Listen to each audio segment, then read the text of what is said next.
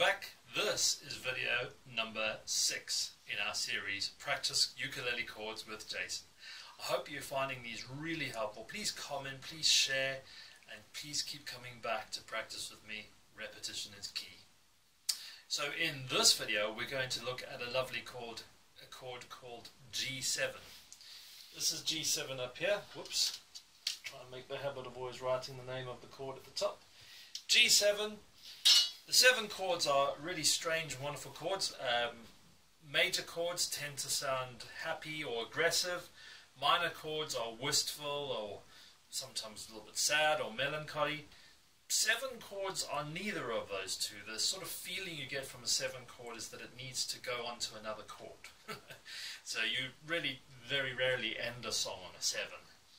So G7 is a lovely chord to play. You'll find it in lots and lots of songs. It's kind of a triangle as well, just like our G chord was a triangle this way. The G7 is a triangle the other way. So you can see the triangle is pointing towards your nut rather than away from your nut. So that's how we play the G7 chord. And if you look at the fingering over there, you start with finger 1 there. So you build your chord from the first fret on the E string.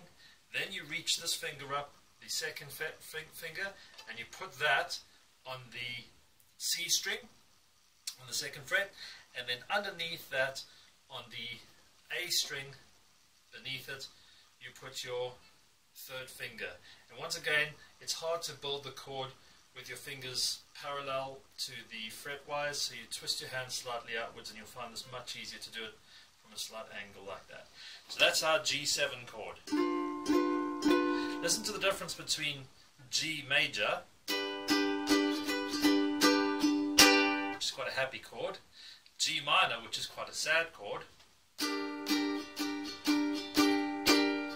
G7, which is neither happy nor sad but feels like it wants to go somewhere. It wants to go to C. Alright, so you'll find G7 in a lot of songs. Let's have a look at how we can play it. We're going to go really slowly because it is a 3-finger chord and you're going to have to learn how to build it by making your hand shake, going finger 1, finger 2, finger 3. Handshake, finger 1, finger 2, finger 3. And as before, we're going to have 1 strum and 3 clicks on the mini metronome here. We're going to go really, really slowly. So we're going to move between C and G7, starting with C. 1, 2, 3, 4. C, build your chord quickly. G7, back to C. Handshake, 1, 2, 3. C, handshake, 1, 2, 3, G7, C, G7.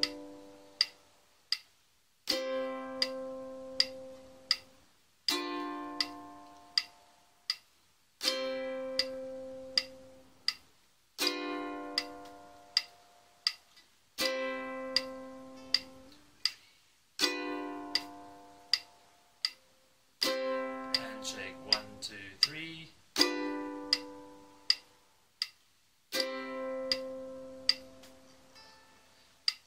Alright, whoopsie.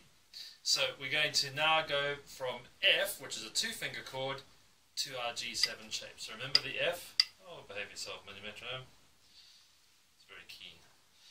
F to G7. Now the reason why F to G7 is quite easy in a sense is because you know how we've got this finger down here for F?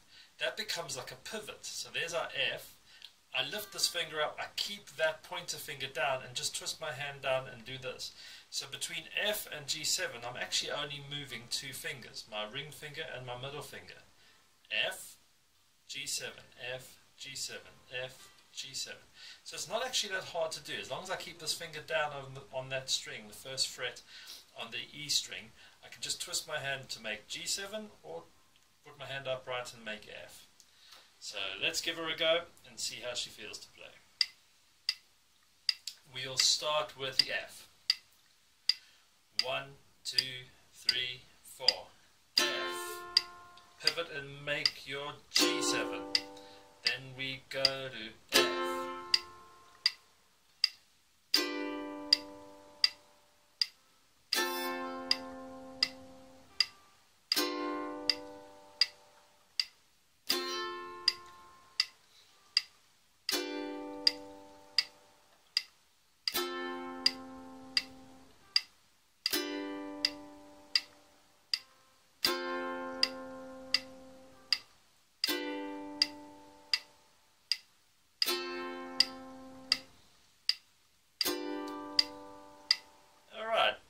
let's end off by jumping between A minor and G7. Now that is a bit of a jump because now we have a full change of fingers. A minor then needs to be built back into G7, then back to A minor, twist your hand, build your G7. Here we go. We will start with, let's start with G7.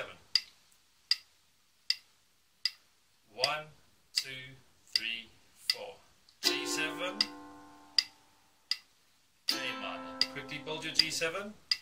G7, A minor. 1, 2, 3. G7, let them go. A minor. 1, 2, 3. G7.